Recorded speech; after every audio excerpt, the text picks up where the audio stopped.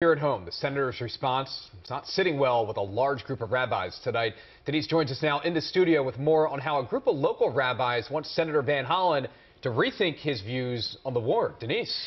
Well, Rick and Nikki, in a letter to the senator, more than 70 rabbis from across the state are urging Van Hollen to back Israel's defense against Hamas without any conditions or restrictions. The rabbis do not want Van Hollen or other lawmakers to deny Israel's military any assistance, highlighting the $14 billion in aid President Biden has called for. They say it is, quote, needed to free both Israelis and Palestinians.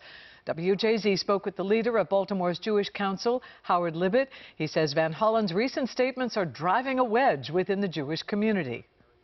I think he needs to rethink how he's he needs to do more to acknowledge the critical role that Hamas is playing in all of this, and that Israel absolutely has to eradicate Hamas, because Hamas has vowed they will repeat the October 7th attacks again and again and again.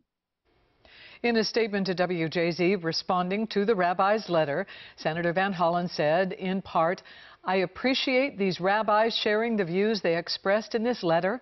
I fully support the right of Israel to defend itself and eliminate the military threat of Hamas. I also believe that a just war must be fought justly.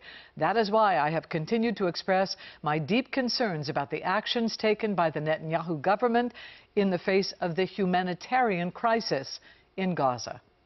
Back to you, Rick. Denise, thank you.